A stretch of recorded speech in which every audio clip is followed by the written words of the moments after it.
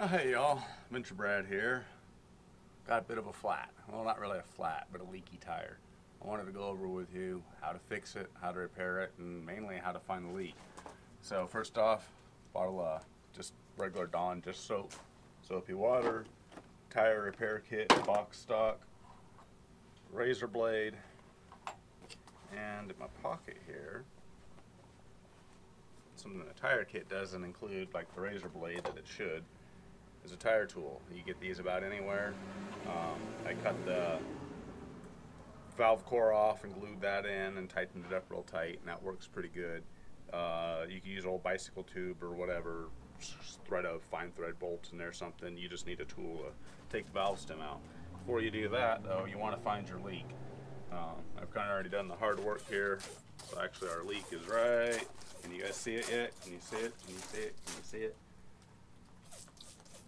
Real easy to find once you've found it. So yeah, find your leak. Soapy water does real good for that.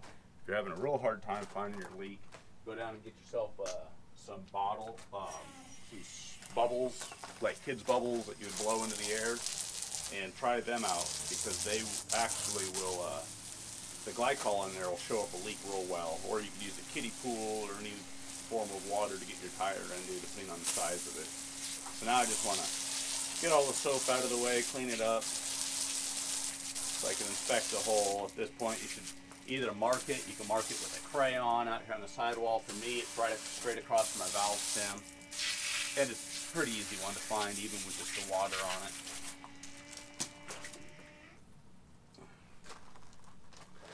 So we'll get it up into the operating position here.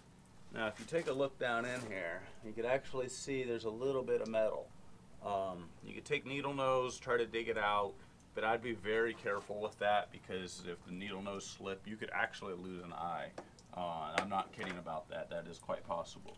So your kit here includes a couple sets of tire plugs, instructions, you know, what we think of instructions, a couple of patches, a rough 'em upper, rubber cement, and these two tools.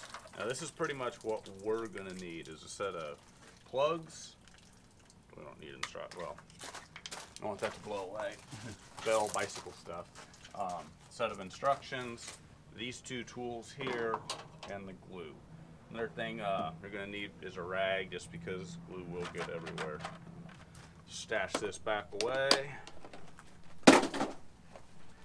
And first off, besides inspecting our hole, we take this tool, the raspy bit thing, and we just kind of take our time, and you're just kind of feeling your way down into that hole. You don't want to go making a new hole, because you'll plug a hole that you just made and not your leak.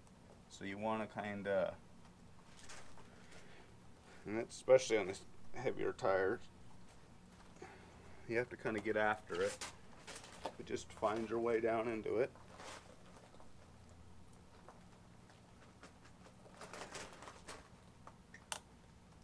I can feel I'm still along that piece of metal.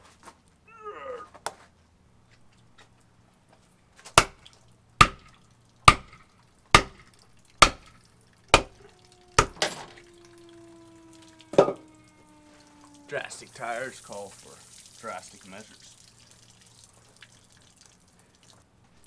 Now you want to take your pluggy plugs.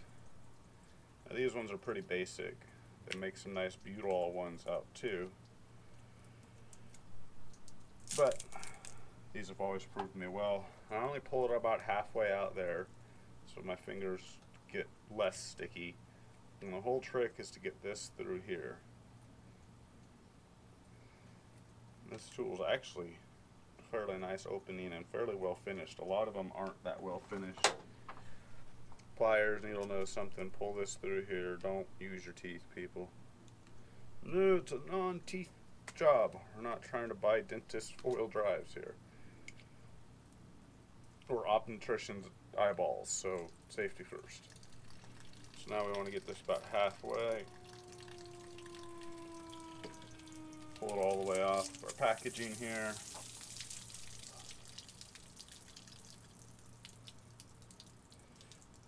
Keep that little twist that it wants in it. Now that we think we're all ready, it's time to get messy. Take your rubber cement, not, flip it over, pop. Ooh, squishy, squishy time. Now we do want to make a mess here. Don't worry, a little bit on your tire won't cause an issue. Just don't get your fingers in it or your beard in it or anything like that. But you do want to get this getting wet for two reasons. One, it's going to help her slide in there, and two, it's like as a lube, and two, it's glue. So it's going to glue in there. So out, try to remember your angle, and in. And when you're sending her home,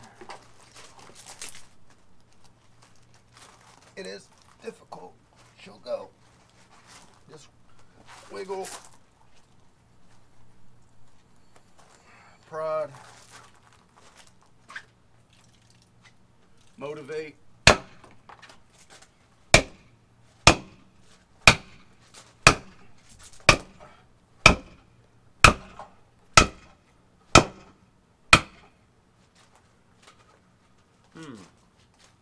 I think I've motivated my tool sideways.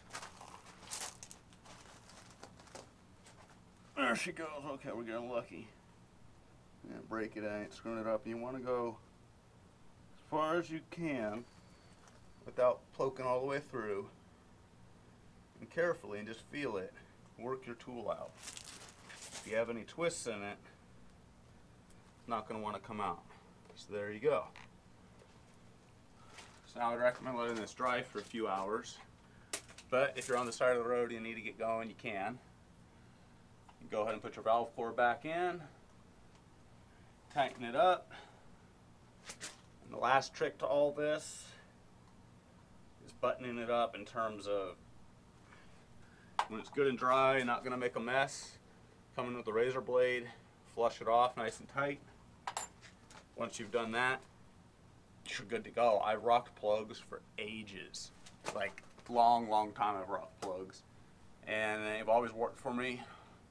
If they're within the tread width in this area, I consider it safe and serviceable. If it's in the sidewall, I've done it to get off trails, especially with vehicles that don't have spares.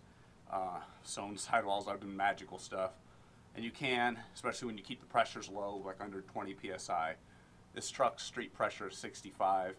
It's a big 1-ton truck, so yeah. And it's meant to haul the tires, wear nice there. But it's not recommended to do this right.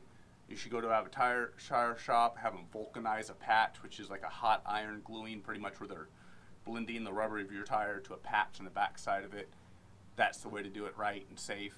Like I said, but I've done this for years. Just make sure you trim off the tail once it's good and dry. Run your air pressure, check it, keep an eye on it. But besides that, you should be good to rock.